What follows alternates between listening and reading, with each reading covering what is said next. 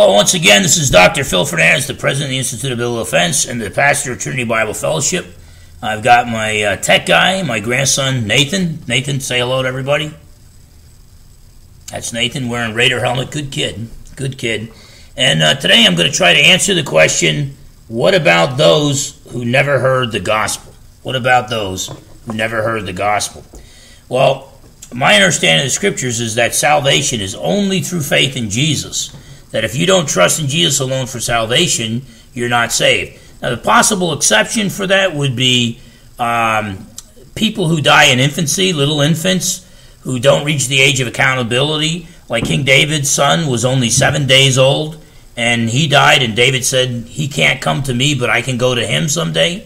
And David said, surely goodness and loving kindness will follow me all the days of my life, and I will dwell in the house of the Lord forever. So David knew he was going to heaven, but he knew he would see his son.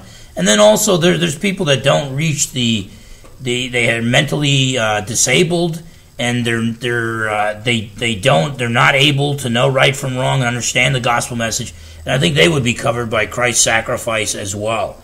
Jacob Arminius had some interesting views on that Jesus' death on the cross covered Adam's sin, which is credited to all mankind. And since they didn't know right from wrong, they didn't commit their own sins, even though they had a sin nature. They didn't reach the age of consciousness where they could act upon it. But I think the Bible is really, really clear that those who do not believe, if they have the ability to, and they don't believe, that they remain lost.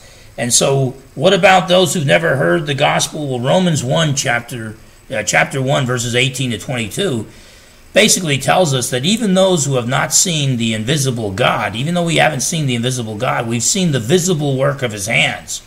So therefore, we know that he exists. We have no excuse for suppressing that truth, even though that's what we humans often do. We suppress the truth that God reveals to us. And so the invisible Creator has revealed his existence to us through his creation. Romans chapter, also by the way, Psalm 19:1, the heavens declare the glory of God and the skies proclaim the work of his hands. The Apostle Paul in Acts 14 and Acts 17 talks about God giving us rain and food and the different seasons and things of that sort is evidence that God exists.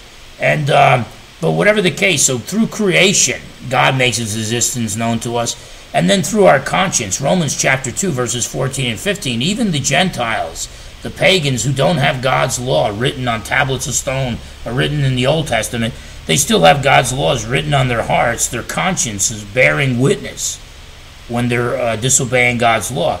So all mankind, if they reach the age of accountability, they know that there is a God deep down inside. They could suppress that truth like atheists do.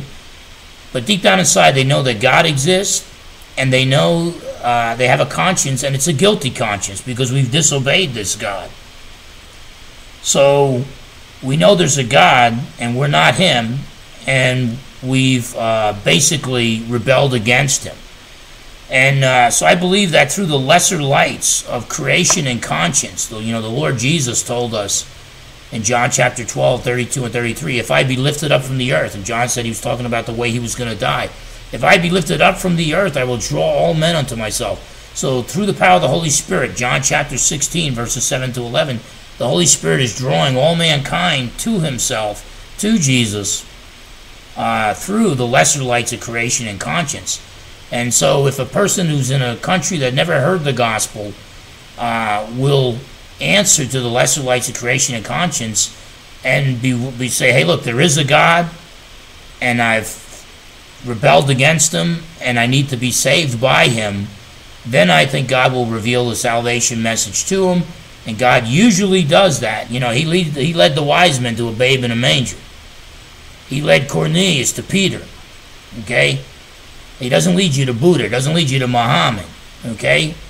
And so if anywhere on the globe you're seeking the one true God will get the gospel message to you. And the normal way he does that is by sending a missionary. He puts it on the heart of a missionary. Those who are saved by, faith comes from hearing, and hearing by the word of Christ. But you can't hear unless somebody's proclaiming the word, unless there's a preacher, and the preachers don't go unless they're sent.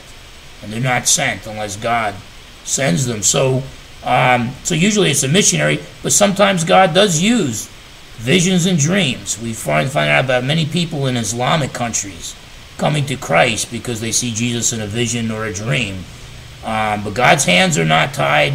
The God we serve is the God who sits enthroned. He is all-powerful, and he's able to get the gospel message to all people in all nations. And so that's how I think God draws people. So what about those who've never heard? Anyone who would freely accept Christ, I believe God will give them the opportunity to accept the Lord Jesus Christ. And so God's hands are not tied. He can get the gospel message to anyone who seeks him. Thank you, and God bless you.